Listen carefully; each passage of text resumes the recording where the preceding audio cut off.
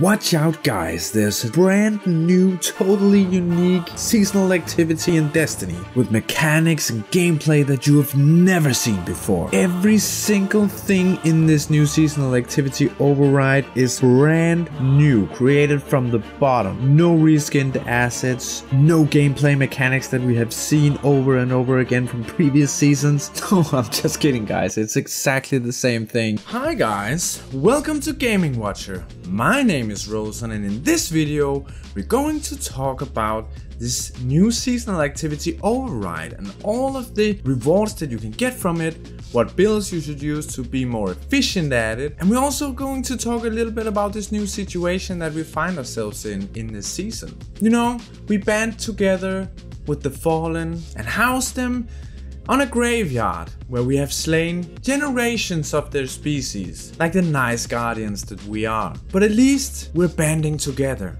to kill other races, because that's just what we do. Now I'll make a full video about the Fallen and this new situation that we're in with the Fallen and what we're learning about the Fallen at the moment and their relationship to the Guardians, because that's actually pretty interesting. But that's gonna come out later this week. For now, we're going to go into the override activity with the Russian psychopath Saint 14 and slay some Vex. Get out there, Guardian, and slay some Vex. That's my best Saint 14 impression. Oh wait, I actually got another one. I just love it when Osiris fuck. So first of all, let's talk about Ether, because the I wanted to say the seasonal artifact, but that's not it. The seasonal thing, like we had the hammer in the Season of the Chosen, is this Splicer gauntlet. And so this gauntlet you can use to craft these key codes. To craft a key code you need Ether. How do you gather Ether, you ask? And I'm so happy you asked that, imaginary viewer, and I'll tell you. To get Ether, you should complete playlist activities, public events, and defeat combatants anywhere in the system. Well, this is not entirely true. At least the Ether that you get from just doing anything is not really that much. What you should do instead is look down at the bottom here at the bonus activity. Bonus Ether can be obtained by completing Crucible matches. Now this changes every now and then. I'm not sure if it's a daily rotation or a weekly rotation yet, but it changes. And so it can be strikes, crucible, gambit, other stuff. And there's a huge difference in how much Ether you get for normal activities and for this bonus activity. So my recommendation would be to just do the bonus activity if you're going for Ether. But regardless, you will earn Ether as you play the game normally and, you know, level up and get the pinnacles and stuff. It's not that hard. So once you get 50 Ether, you can craft a key code. And what the key codes are used for, I'll tell you when we get to the activity itself. But before that, let's just talk a little bit more about the rewards of this season. So in the Helm, there's a new space available. And in that space you can go and you can talk to kind of the vendor for the seasonal activity as usual.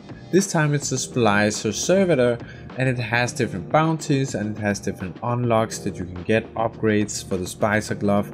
So let's just take a look at those. Okay, so down here in the Helm, in the Fallen area, we have the Splicer servitor over here. And here, this looks pretty unique, right? This looks like a new setup they've done for this season. Wow.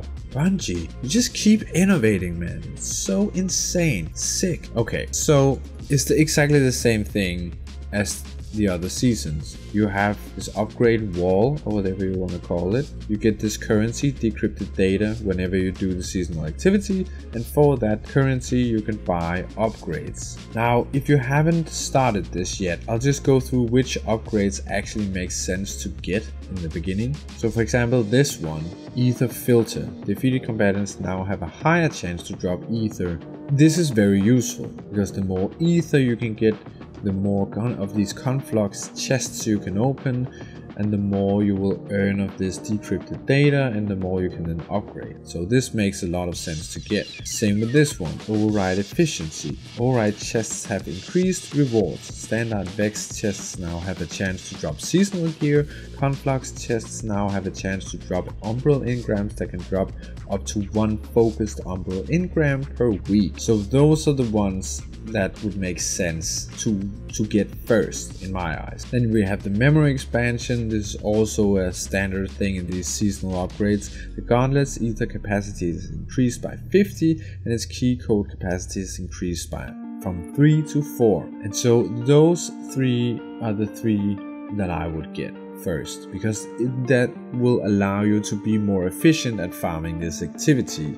And that's really what you're going for in the beginning of the season here. So then we have bounties. The bounties basically just reward XP. But the nice thing is that they're really easy to do and you could do them in this override activity. And so if you're grinding for XP to level up the season pass, just remember to get the bounties every time you're jumping in. Then, as a new thing, actually, there are special seasonal mods here that you unlock as you earn reputation ranks with the Splicer server. And these are of the new elemental well type mods. And I haven't gotten too much into these kinds of mods yet. So I can't really say whether these are really awesome or not, but I would just pick them up. That's what I've kind of experienced from previous types of mods like Warmind Cell mods and Charged with Light mods. You just want all of them. There's no reason not to get all of them. You get so many mod components anyway, and they cost so little, and having all of the mods in the game just gives you so many possibilities of doing different builds for different kinds of activities. And it's nice to have a lot of different mods that you can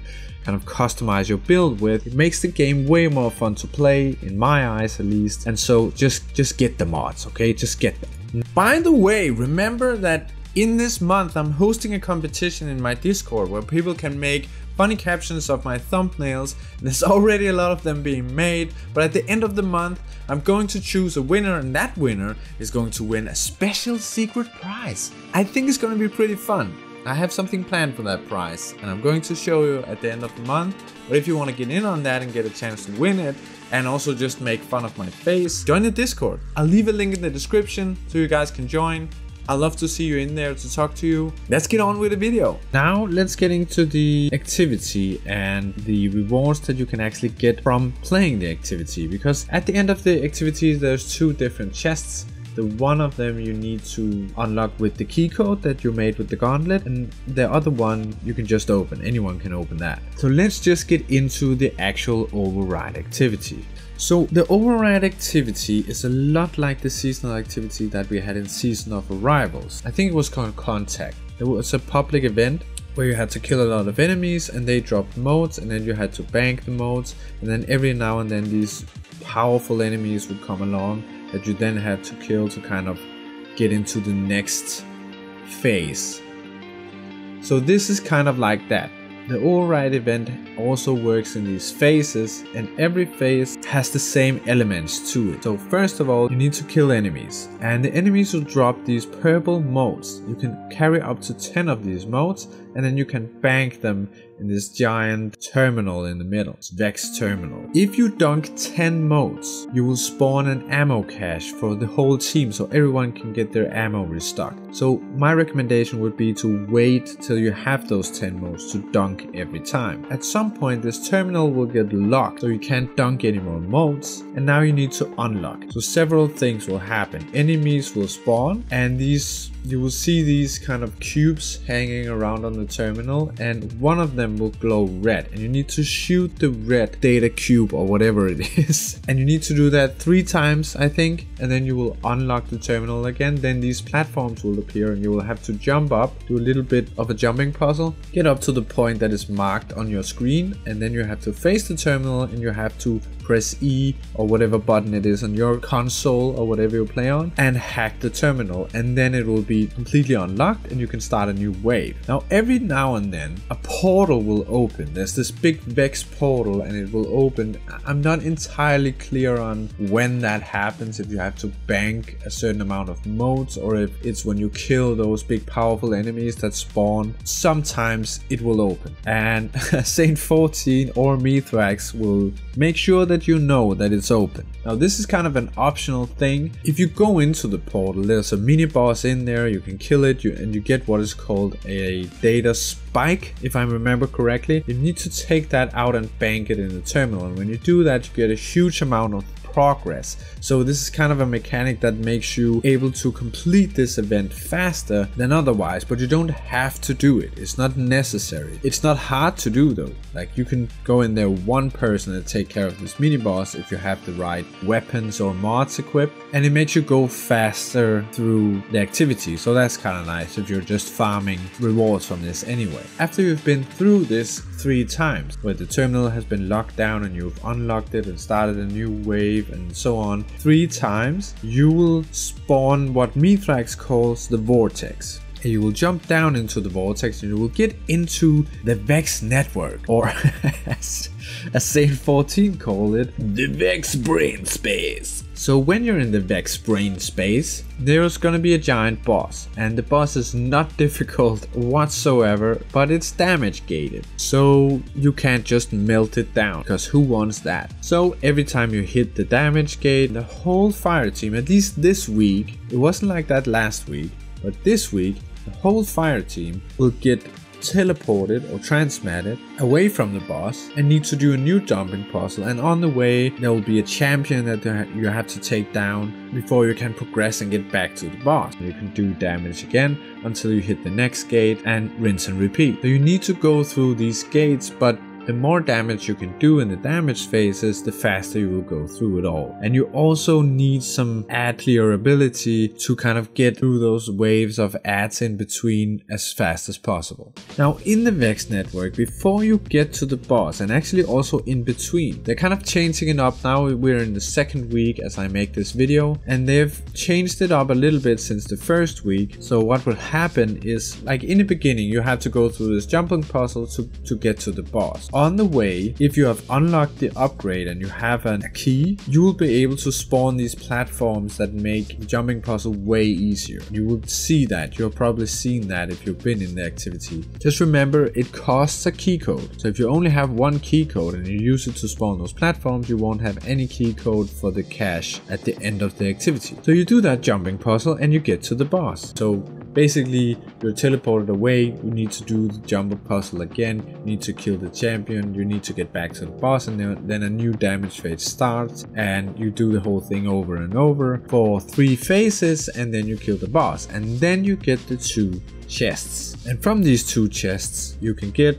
like normal drops, glimmer, gear, and then from the conflux chest you can get umbral engrams, and also if you have the right upgrades for the gauntlet, you can also get focused umbral engrams. So you can get like focused for seasonal gear, seasonal armor, seasonal weapons, and so on. And I'm sure as you unlock more upgrades, you can get even more specific focused umbral engrams through this chest. So having a key code when you go into this activity is quite important in terms of getting the most out of it. And personally, I wouldn't bother doing the activity at all if I didn't have a key code for that conflux chest at the end. Then I would rather farm for some ether so I could craft some more key codes so I could open that conflux chest at the end. Now let's talk a little bit about builds, what builds to use to be most efficient at this. For this activity I use charged with light mainly, and I try to buff up the damage of whatever weapons I have equipped because there is a lot of powerful enemies. I wouldn't focus on ad clearing because ad clearing is never a huge problem in Destiny.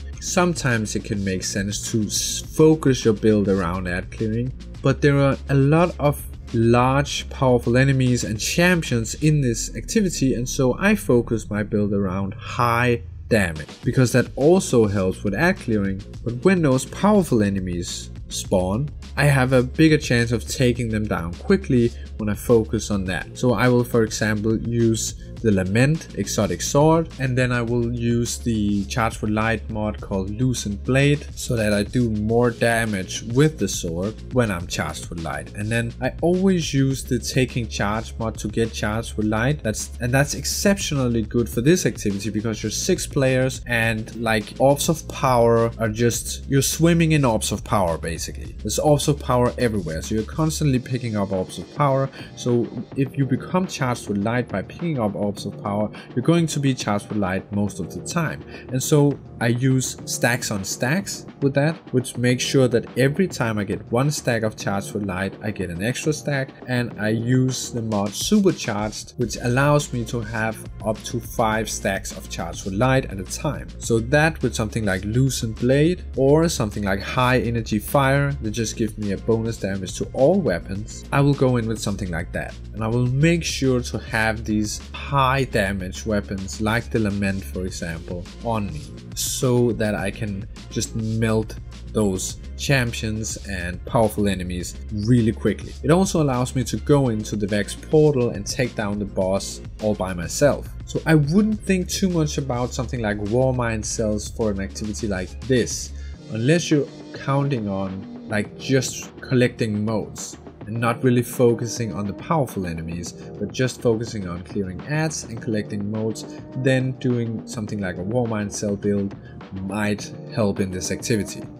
Also, being able to do like single target high damage helps a lot for the boss phase, to getting to clearing those damage gated phases more quickly and get through the activity more quickly. Good, Guardian, slay some Vex. Okay, I hope you got something out of this guide, guys. If you did, leave a like on the video, and also let me know what you think about the override activity, and maybe also what weapons or builds that you like to use to be more efficient at it. As always, thank you so much for watching, and I'll see you in the next video.